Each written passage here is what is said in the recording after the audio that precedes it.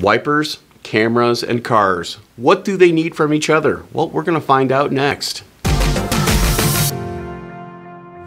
This video is sponsored by Nissan, innovation that excites. Visit partsadvantage.nissanusa.com for more information. You've probably noticed something. If a car has a lane departure system, it probably has automatic wipers that detect rain on the windshield and remove it. The reason for this? Well, the camera needs to see, just like the driver.